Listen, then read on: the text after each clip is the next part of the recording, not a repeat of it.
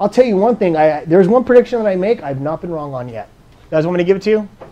Yes. I've not been wrong on this to this day. I've not been wrong on this.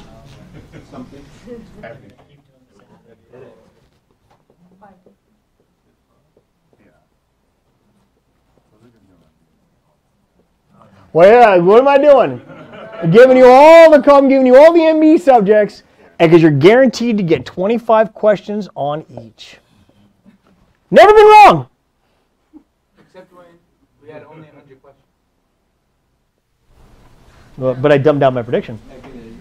All right, real property, Crim Pro, crimes, we'll call them crimes. Contracts, UCC. What am I missing here? Missing one more. Evidence. Common law. My favorite.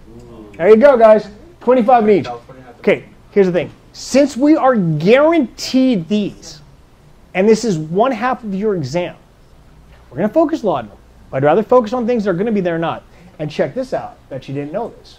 Out of the 5 essays, not set in stone, the most likely thing is 3 of the 5 will be based on these subjects.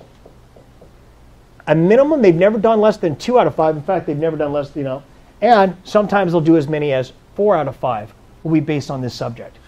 And if each essay is worth, now this is what statistically average, I'm a math guy, statistically average, 3 of the 5 essays will be on these subjects, all right? Which is why we spend all the time on them.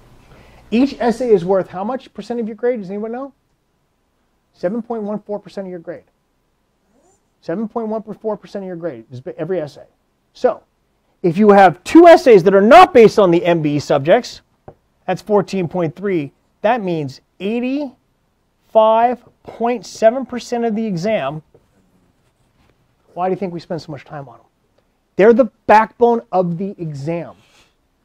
At a minimum, it's going to be 78 to 79% of your exam MBE subjects. All right? Closer to more 85, 86%, even sometimes 90%.